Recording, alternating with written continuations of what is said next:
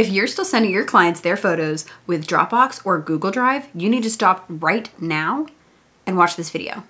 Today, we're sharing our exact system for how we export our photos from Adobe Lightroom and how we deliver our images to our clients in a way that feels more like an experience and not just a transaction.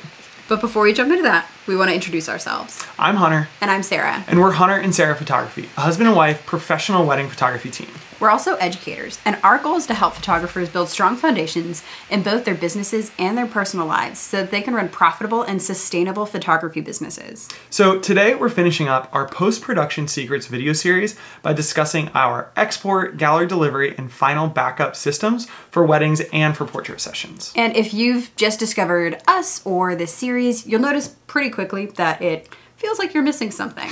That's because this is the final video in a 6-part video series. So be sure to go back and check out the rest of the series for our full backup, sorting, culling, and editing workflow.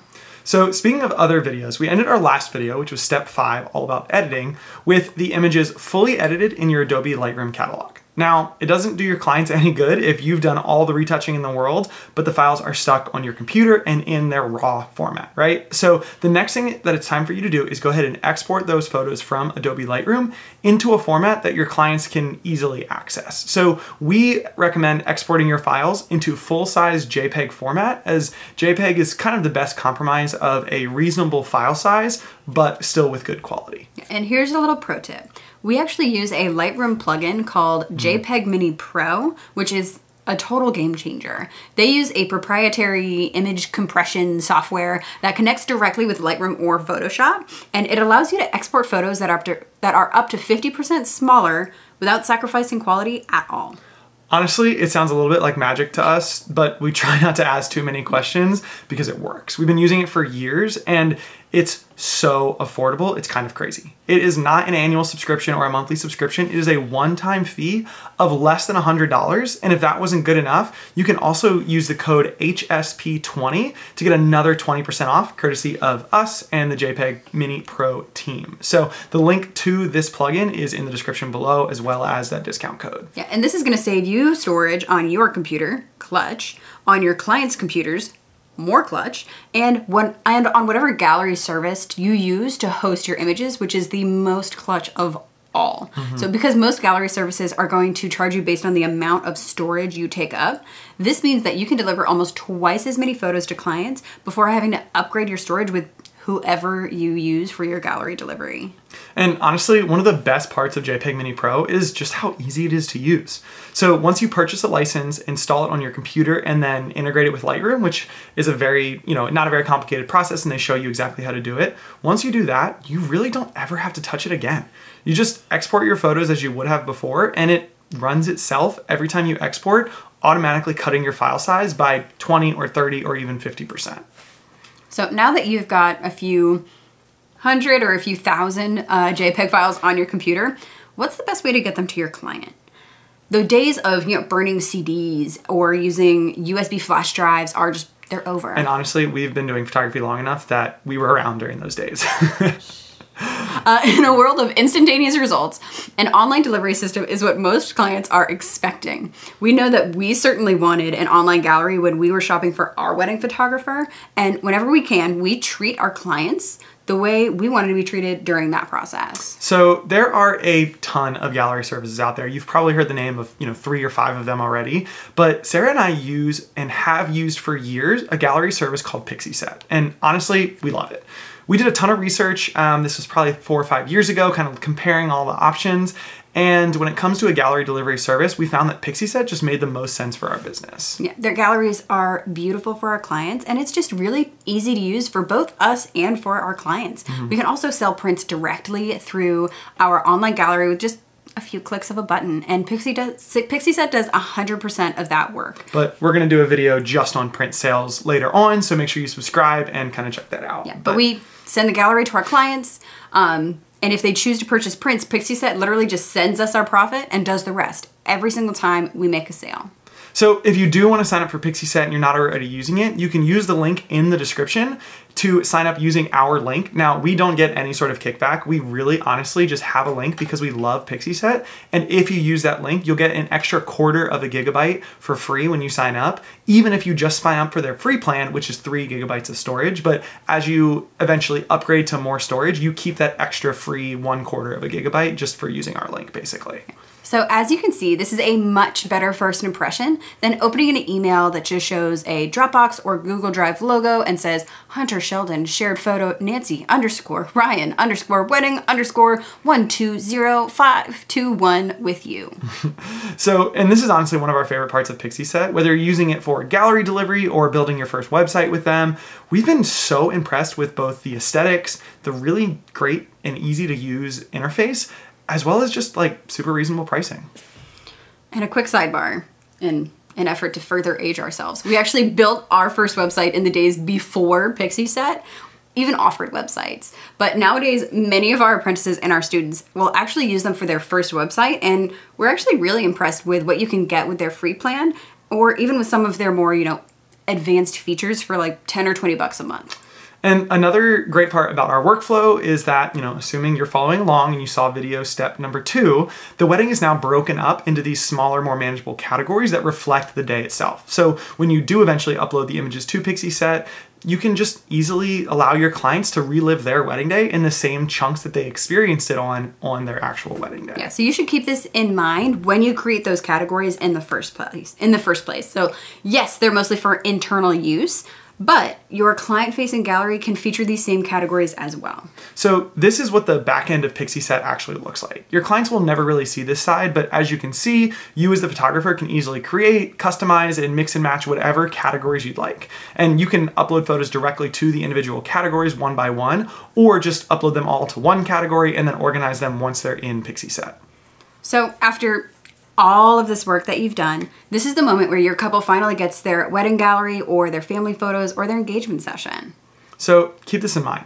Your clients don't know about all the hours and the culling and the editing and everything that went into it.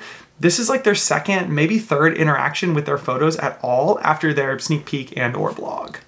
So this is a huge moment, and their first impression when they open the full gallery will definitely influence how they feel about the rest of their photos. That's why using a beautiful gallery service like Pixieset, as opposed to just sending them a Google Drive or a Dropbox link, can make a big difference when it comes to presentation. Now, whether we're talking about weddings, portrait sessions, it doesn't matter. Opening just some standard file sharing link and then viewing a list of file names feels really corporate and cold and disconnected. And some of your clients might open galleries like that all the time at work, or folders like that at work all the time, and just makes the whole experience feel way less fun. Whereas we think that opening a wedding gallery or an engagement session gallery or a gallery full of family photos should feel more like attending a party in their honor. Yeah, another thing that can also help with presentation is actually just putting the best images from the wedding day or from the session up front to help them get excited for the gallery right when they open it.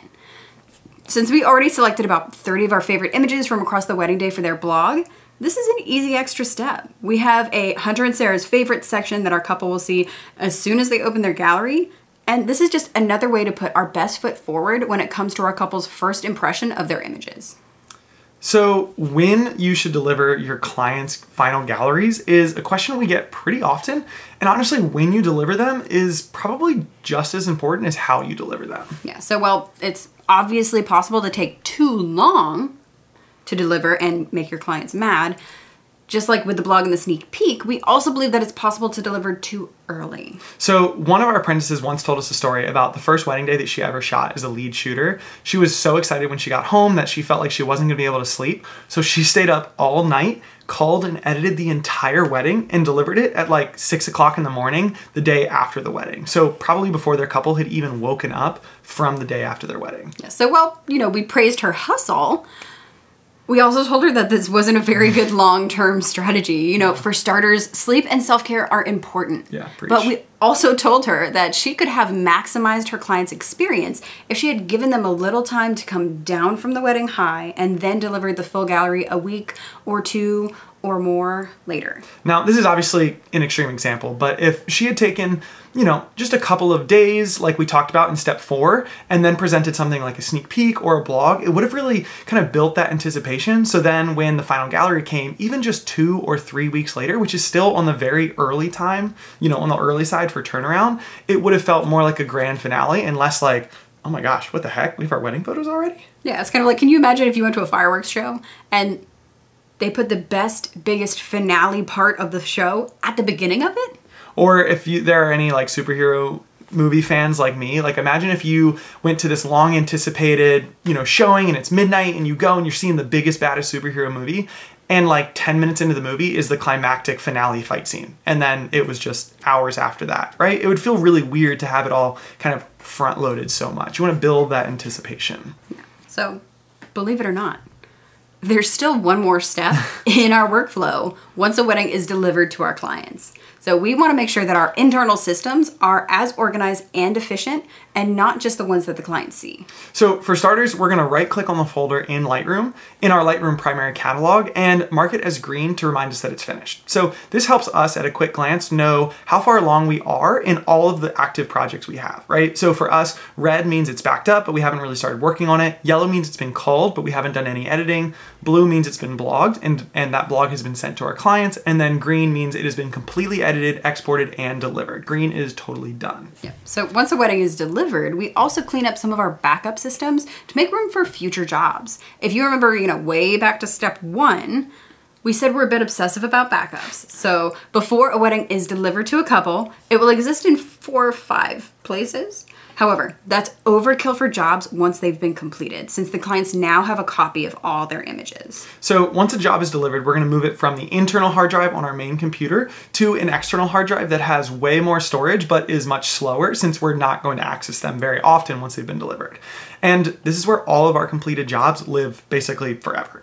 We're also going to remove the images from our memory card so that we have more room for future jobs. And we're also, when it comes to our cloud storage like Dropbox, we're going to leave them on there pretty much for as long as we can. But once we start to run out of storage, which is usually for us, you know, maybe 6 months after the wedding day, we're just going to start deleting all the oldest stuff. So it'll maybe exist on Dropbox and the external hard drive for 6-ish months. And then from then on, once we delete it from Dropbox, the images, the raw files will just exist on our external hard drive basically forever. So this is an example of how our Lightroom primary catalog may look at any given time. Most jobs are green and stored on an external hard drive since they've been completed. Meanwhile, all of the current jobs marked red for backed up but not yet culled, or yellow for culled but not yet blogged, are stored on the computer's internal hard drive. If we, for example, finish the blog for Catherine and Brendan, we'd change it to blue like this. Okay, so we lied. Celebrating is actually the final step. Editing a wedding is a huge project, and for many photographers, one that'll only happen a few times a year or maybe a few times a month at absolute max. So make sure you take a moment to celebrate in whatever way makes sense to you. Maybe you go out to dinner with some friends or with your partner to celebrate a completed job, or maybe you just allow yourself some time off to rest. Maybe you set aside 50 or $100 for each completed job, specifically to buy something special for yourself as a reward for all of your hard work. But no matter how you choose to celebrate, we really hope that this entire blog series has helped you think about your own post-production workflow and really get the most out of your time in Lightroom so that you can spend less time on your computer and more time either out shooting and building your business or spending time with the people you love. But that's it for this series. So one quick announcement here at the end of this video. Since Sarah and I are in the middle of our kind of peak busy spring wedding season, and we're also going to be spending most of the month of June off for some personal travel, we're going to be posting videos every other week for the next like 6 weeks or so. So our next video is actually going to be 2 weeks from today on the 26th of May. But don't worry, we're going to be back to posting weekly content later this summer. Yeah, but also, if you haven't already, we would really encourage you to join our Facebook community, Mastering the Wedding Photography Biz with Hunter and Sarah. In that group, you know, we're building a free community of other photographers who are also building their photography businesses and helping each other out along the way. Especially while we're kind of in and out over these next 6 weeks or so. But finally, if you found this video helpful, or if you have questions, you'd like to add anything, or you just want to say thanks, please feel free to comment below. Thanks, guys. See you soon. See you in a couple weeks.